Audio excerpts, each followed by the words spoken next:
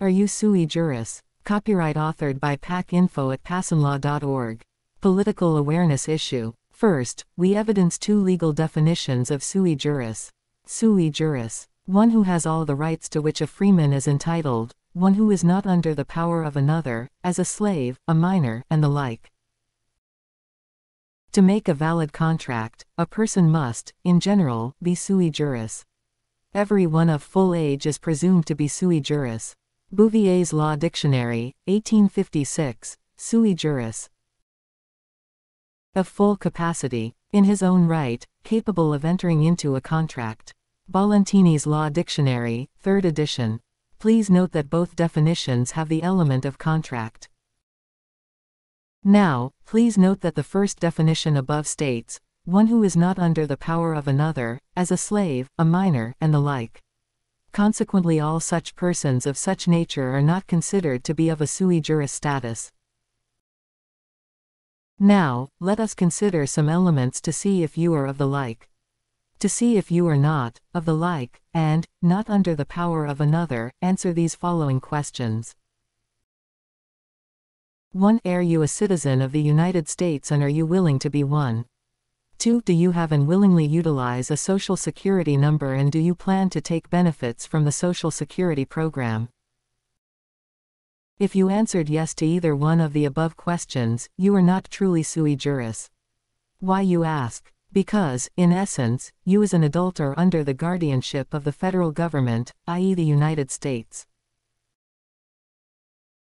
To further explain, when you turned 18 years of age you had the choice to be a dependent of the federal government or to become fully sui juris.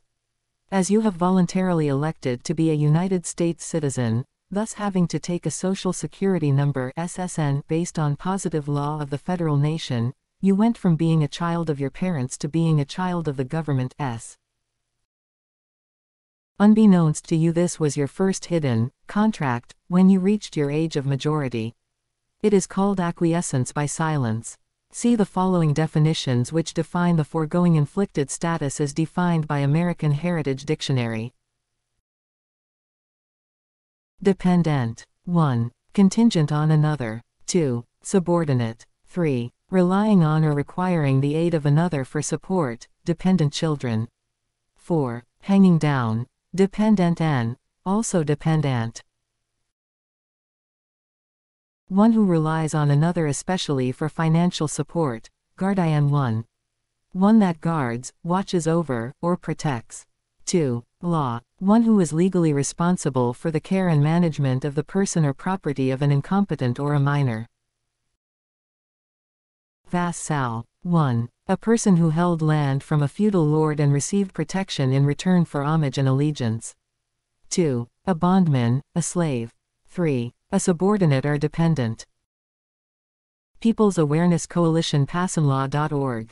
Without a doubt, all the above definitions fit perfectly and are applicable. This situation is stealthily imposed on you. Section 1 of the 14th Amendment of the Federal Constitution fundamentally naturalizes you at birth and takes you out of your native state at birth. You are then a federal national rather than a lawful national of your state. Due to this inflicted situation you are more than of the like. Not only are you considered a minor of sorts, you are specifically a slave or are in servitude if you vote. You may see fiction of law and silent judicial notice for the particulars of the above stated legal premise. In other words, you do not have to be duly convicted to be in servitude, you are silently condemned for being a United States citizen. Under the doctrine of tacit and positive law you have volunteered and or contracted to be a United States citizen and have lost your natural rights to the state.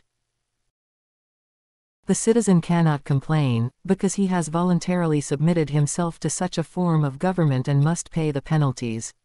That was stated by the Supreme Court in U.S. v. Cruikshank.1. Consequently, the governments can make you do whatever they want.